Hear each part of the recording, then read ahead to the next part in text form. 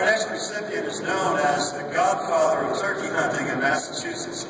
His turkey hunting career includes 3 decades as a spokesman for Quaker Boy turkey calls, and he played a prominent role in getting the wild turkey recognized as the state's official wild game bird. His efforts also help establish more public land for hunting. With Quaker Boy, he conducts seminars demonstrating how to use turkey calls, and he is constantly promoting the sport. We'd like to congratulate 2013 Roger Latham Award winner, Judd.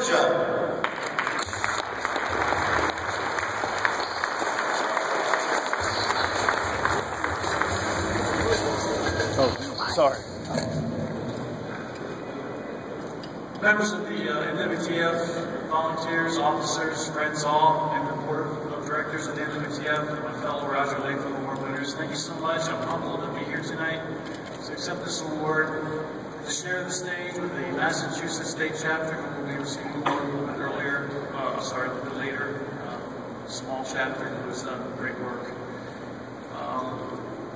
I'd be remiss if I didn't take a moment to think for a second about some of the people who have helped me along the way, and there have been 2 individuals in particular who gave me great assistance in those early years in Massachusetts, which we didn't even know what a turkey sounded like, even though you might think that we should, seeing as we are the Pilgrim State, Thanksgiving and all that.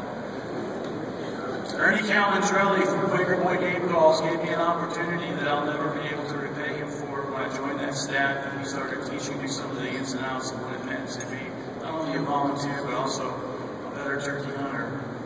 And Dick Kirby, who took me under his wing in the 80s and gave me chances that I would have never had otherwise.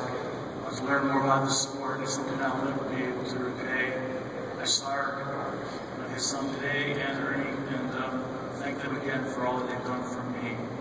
I will continue to be a member of this organization forever in Massachusetts. Basically, this has become the greatest conservation success story in the history of our state. And I'm so happy and humbled, sincerely humbled, to be a part of that, and to be here tonight to accept this honor. Thank you all so much.